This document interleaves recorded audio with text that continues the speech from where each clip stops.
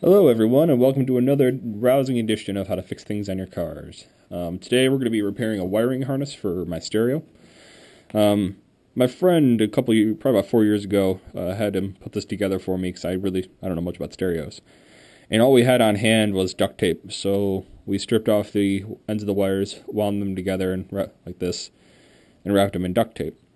Which, if that's all you've got, it's better than nothing. Now that know a little bit more about cars and just had my stereo out, so I had an opportunity to fix it, I figured I'd show you guys different ways to do it. All the things we have here, we have a soldering iron. We're going to show you the soldering way, along with some solder. To be honest, I'm not 100% sure all the ins and outs of soldering. I know to get lead-free solder, because it does not have rosin core. If you get rosin core solder, then there's plastic inside of it, and it will cover your soldering iron, and we'll just get plastic everywhere. Also got some electrical tape. I'm going to show you how to do this, but I have a better way to do it that I just learned the other day. I've got heat shrink tubing, which should actually replace the electrical tape, and I'll show you how to use this.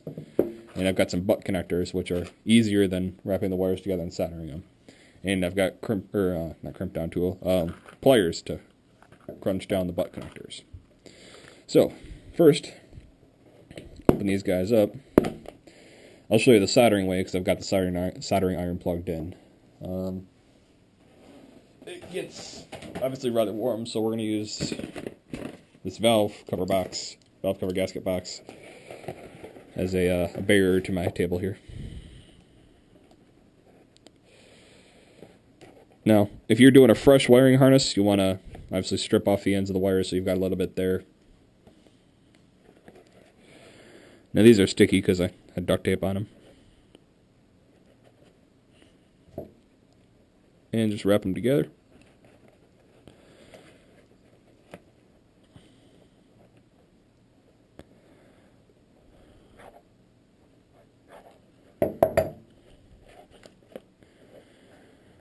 The joys of sticky wires. Give it another shot. Or see if I can use the box to separate it as well. Get all these other wires out of the way.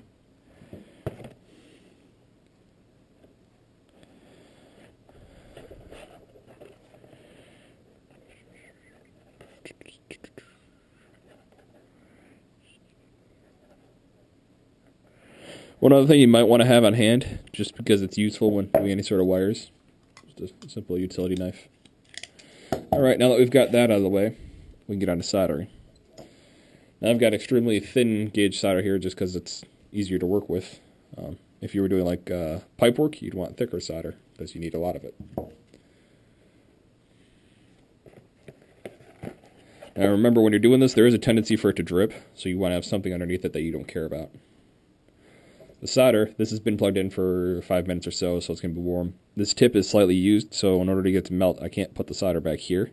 Which it'll work, but it's not going to work as well. I need to put it up here on the actual tip. And what you want to do is get enough solder on there to where it drips down onto what you're working on. Steady hands are better for this, but I don't have them right now.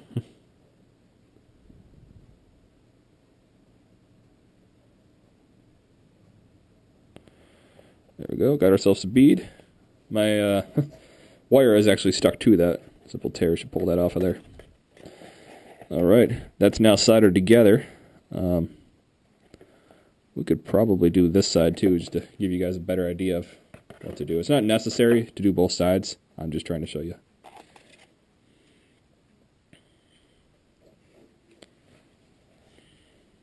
Also, common sense, but I figured I'd tell you, don't touch the metal part of the soldering iron.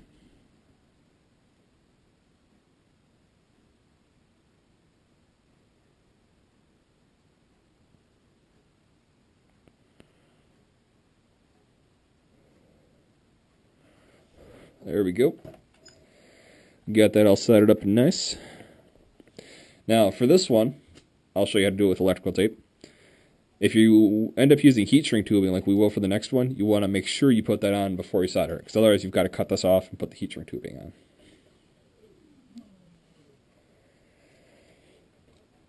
And the back of the box said if you tear this, it's going to ruin the integrity of the tape, which I guess is true. I've got a utility knife here, so it'll do it for me. Probably a longer strip than I need, but I'd rather show you and be sure of it.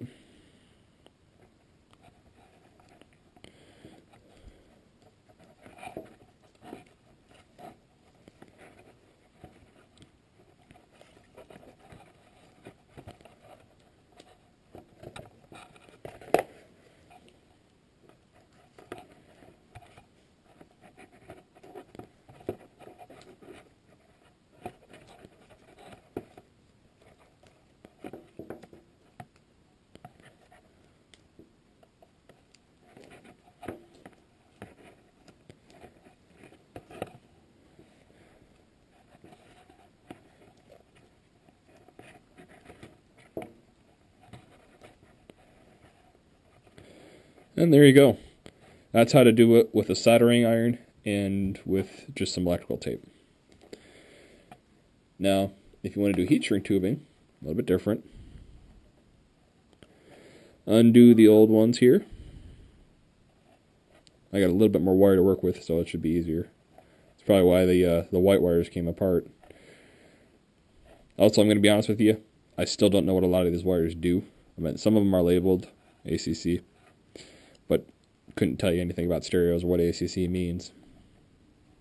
This one I'm going to try to, actually, heat shrink tubing. Almost forgot, got to put it on before.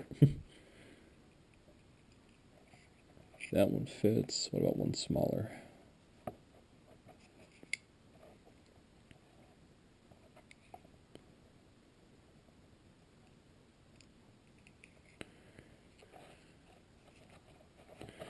Alright, got that on there. Just like that. And we'll wind these together in line instead of with like a peak like I did with the other one. And put some solder on it. I also really like this solder because it's thin enough just to act like a thin wire or a rope. It's not going to have a whole lot of stickiness to it like a thicker one would.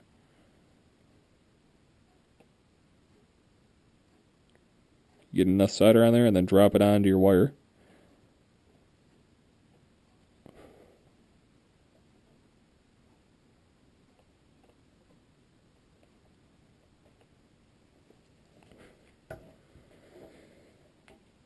Damn it. One other little note, I guess, would be to have a something underneath where you put your soldering iron, so that way the solder doesn't come off and melt your dining room table.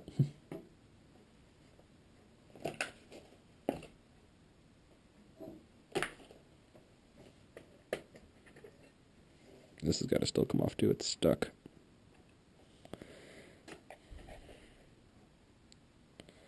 This is what I'm using over here. Could be better. It's kind of an impromptu thing to show you guys.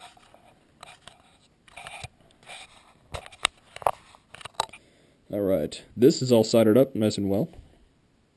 So we got it all the way around. Now what we'll do is we'll slide our heat shrink tubing over it. Nice and even on both sides, it's right in the middle there.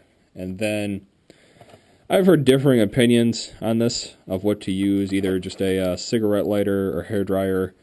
I'm going to use a propane torch and just set it on really low.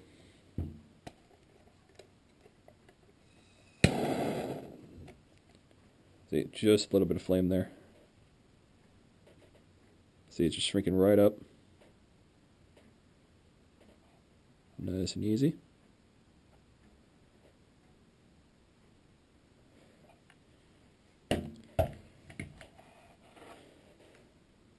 See?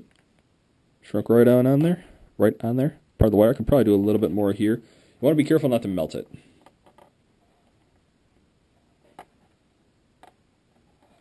There we go. Turn this guy off. And that's how you do heat shrink tubing. It looks quite a bit nicer than the electrical tape.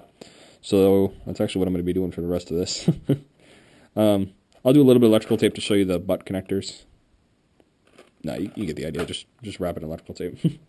The heat shrink tubing is quite nice. I like it a lot. This is the first time I've used it. The other wire we want to do Saw another bare one here.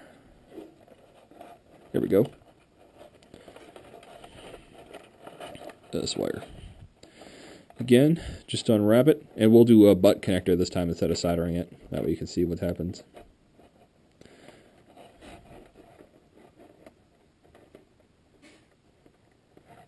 It sounds like my animals are playing with each other. Breaking things in my house. Alright, get the wires straightened out a little bit. Alright. Now the butt connectors. I picked a gauge 16-4.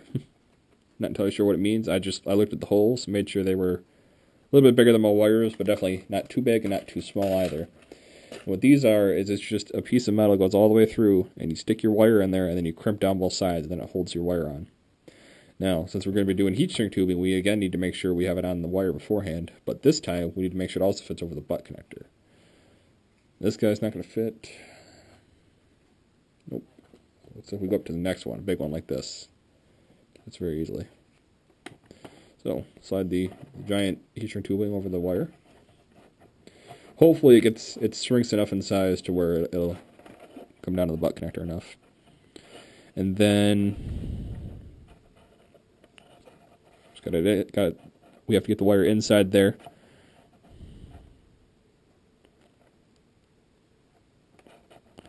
I'm trying to sink it as deep as I can just so I don't have any sitting out. And then the other side also into there.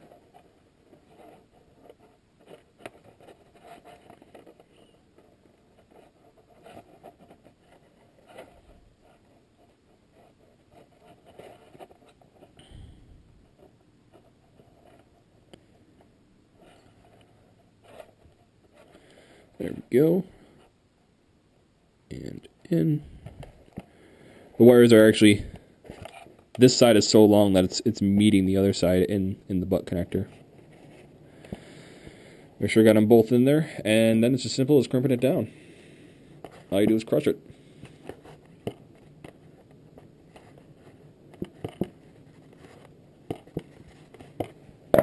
See? Not coming out of there. Nice and crushed. Double check on this side. Fun fact I just learned. Dogs do not like blowtorches. When I turned that on, he ran. Alright, so now that we've got this crimped down, we'll want to slide the heat shrink tubing over it. I'm trying to move these zip tie numbers back, but they're on there pretty good, so they're not moving. Get it over there. Fire up the blowtorch.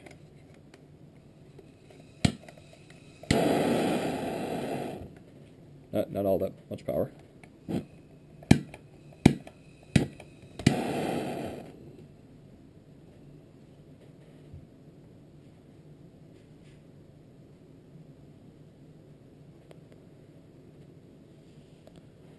We want to put too much heat on there.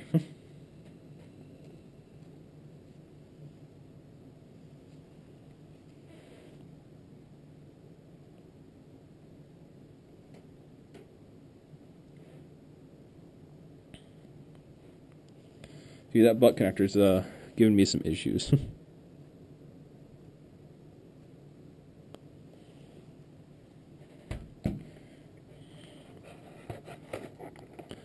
See, it shrank over the butt connector very well. It's just the ends are not coming down to where I want them to. I'll give it a little bit more heat. If not, then I'll do the electrical tape.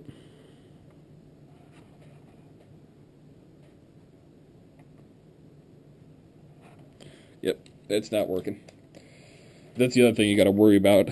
The heat shrink tubing will only shrink so much. You've got to judge it correctly. So I think next time I'll use one of these and just try to give it a little bit more force over the butt connector. Yeah, this heat shrink tubing is warm and pliable is the words I'd use. Anyways, electrical tape to get the ends. It's a stereo harness, so I don't think any moisture is going to get in there, but why not?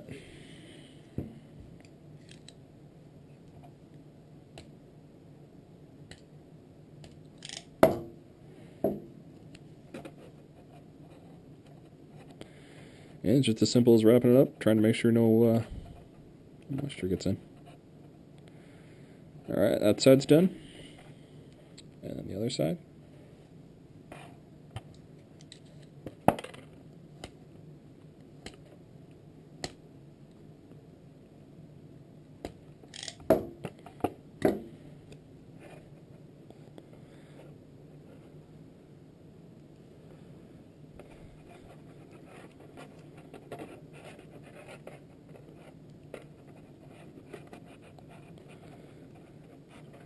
And there we go, nice and wrapped up. So we've got a soldered and electrical taped example here. What's the other one?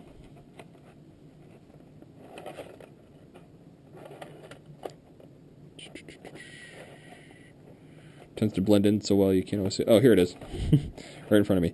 This one, solder and then just heat shrink tubing. This I think is my favorite so far. It's got a very good fit to it. And this is the butt connector with heat shrink tubing and then a little bit of electrical tape because heat shrink didn't shrink enough. I'm going to go ahead and redo all of these. You guys got any questions, post them below. Again, I'm using some heat shrink tubing I picked up at AutoZone.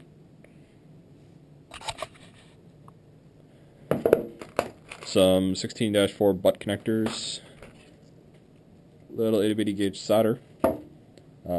Need pliers for the butt connectors, some electrical tape, utility knife, blowtorch or some sort of heat for the heat shrink, and then a soldering iron if you choose to solder. If you guys got any questions, feel free to post them, subscribe, comment, whatever you need. That's all for today.